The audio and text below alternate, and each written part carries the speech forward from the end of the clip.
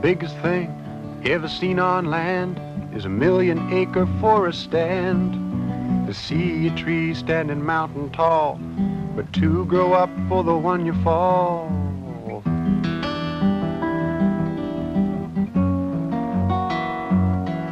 Now the safest thing that a man can do is to down a tree, make room for two. That's the way it used to be, till man got the better of the tree. 1,000,000,000 trees and a few small men will log a couple of acres, maybe 9 or 10. You chop a lifetime in a land of trees, and the forest will beat you down to your knees.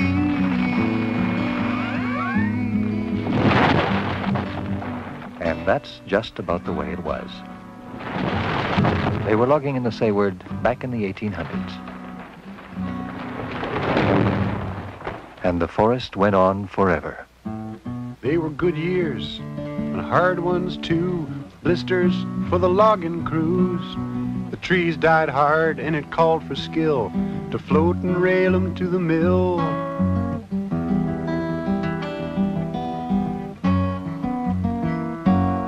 But now man has a way of beating big, and he made that forest dance a jig. The trees, they danced to the logger's tune, but the tunesmith's way was the way to ruin. 1,000,000,000 trees and a few small men log a couple of acres, maybe 9 or 10. You chop a lifetime in a land of trees, and the forest will beat you down to your knees.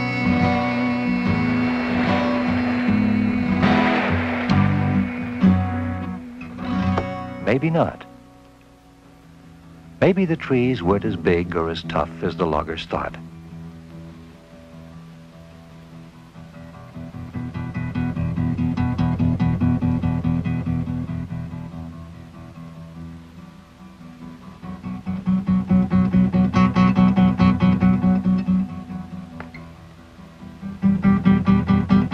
The logged-out places were kindling piles, giant tinder boxes waiting for any kind of spark to start them burning. And the stage was set. July the 5th in 38. The day was hot and the hour was late. The watchman left his log inside and headed home on a speeder ride. But one looked back and he saw the smoke. Now fire in the coal deck was no joke. He found a phone, send a crew, he cried, and that was the day that the Sayward died. That was the day the Sayward died. The day the swamp grass steamed and fried. The day the deer and the grouse sprang up and were strangled to death in the fire's cup. That was the day that the fire crowned, rushed through the timber with a whirlwind sound, jumped the water and ran toward Brown's. It burned that man's green timber down. 30 days that fire burned, 30 days and the loggers learned that a forest as big as an ocean wide can blaze away like a molten tide. Now Forbes Landing burned to trucks and cats, black bears sizzled like frying rats. 1,000 men could not stop the flame, but the fire was drowned in the falling rain. The sweat and muscle and human brain couldn't do as much as a summer rain, as a summer rain, as a summer rain. The rain killed it on August 5th. 75,000 acres had been destroyed.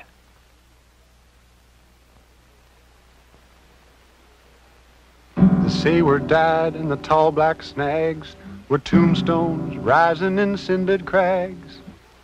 How do you bring a forest back when the earth is dressed in funeral black? Well, the men they tried, 'cause the men they learned how a forest dies when the Sayward burned. So they dropped the snags and cleared the earth. They gave a brand new forest birth. A land of trees burned out by men takes a lot to make it live again. You got to know how it is with trees to lift the forest rustling from its knees.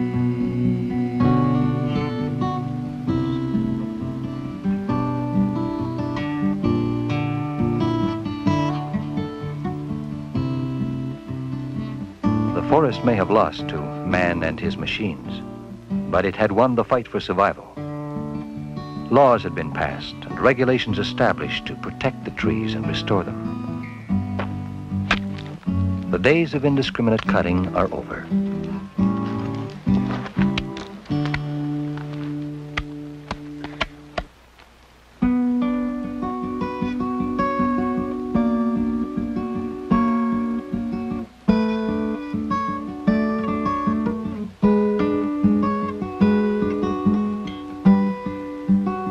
Time, great care, and hard work on the part of the Forest Service and the forest industry brought about a gradual rebirth.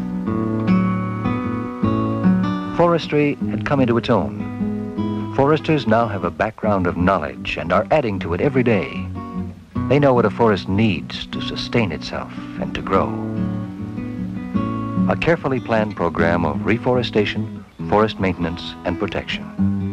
Even with the best of care, using every technique the Forest Service can bring to bear, a burned-out forest doesn't come back overnight.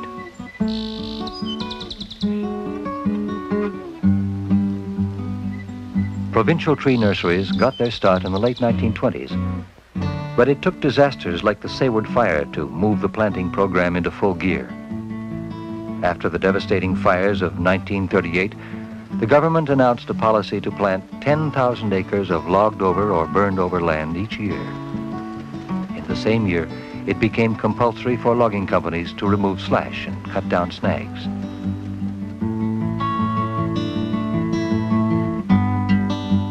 These are parent trees, providing improved seed for tomorrow's forests. The resulting seedlings grow faster and become better mature trees than was possible by natural selection.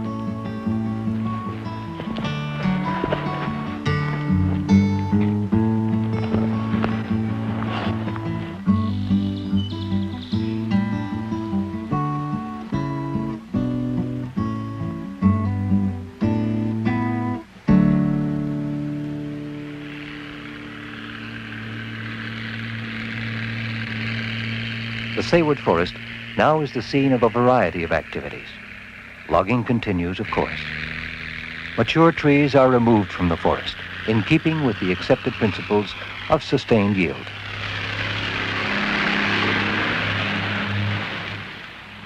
But campers, hikers, fishermen, and hunters keep the loggers company. The Sayward Forest is a fine example of the integrated use of forest lands.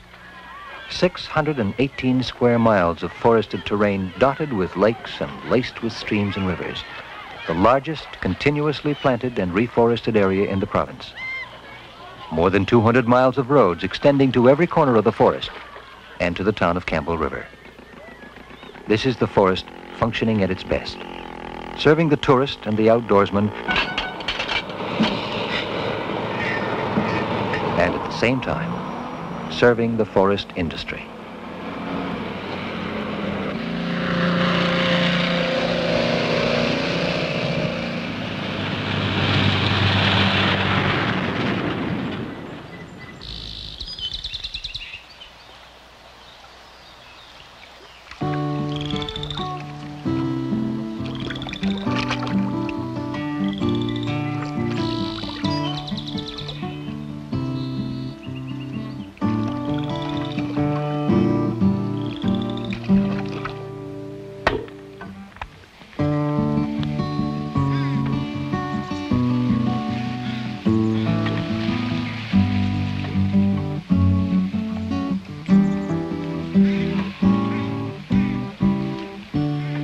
The finest thing anyone can know is to breathe the air where the big ones grow.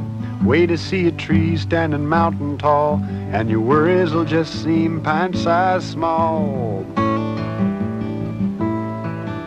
The trees can change your point of view, and your head's on straight when the day is through.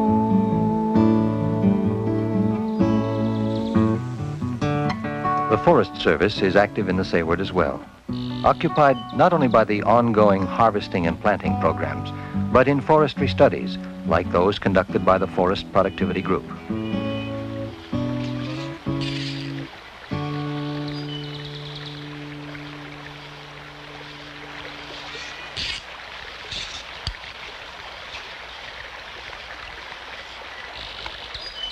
And while the Forest Service searches for better ways to cultivate the forest and increase its growth,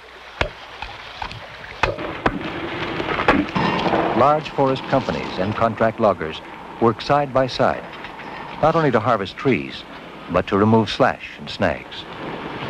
No one is likely to forget the lesson of the Sayward fire. Integrated use assures the future of the Sayward forest.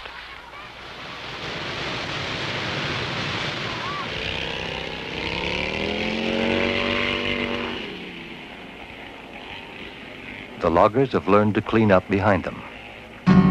A few campers have not. A million trees and a host of men can log 1,000 acres, 9 or 10. You treat a forest any way you please, and you'll stand in ashes up to your knees.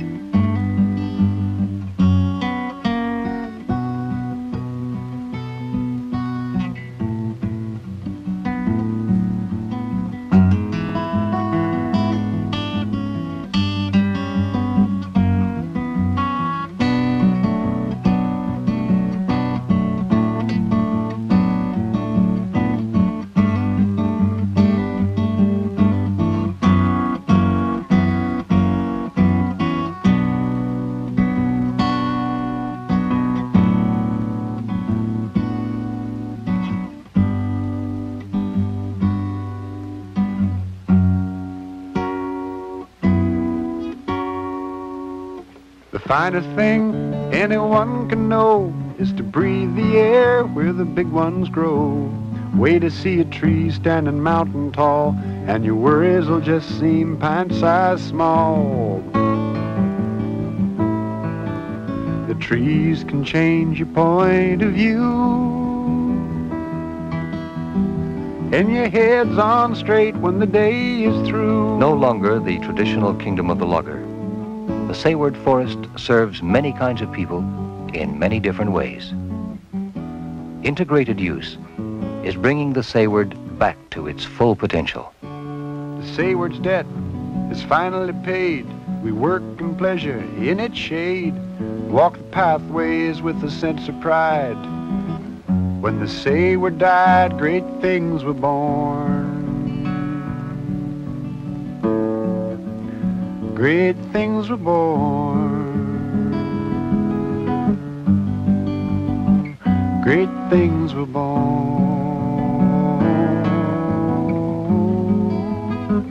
Great things were born. Some great things were born.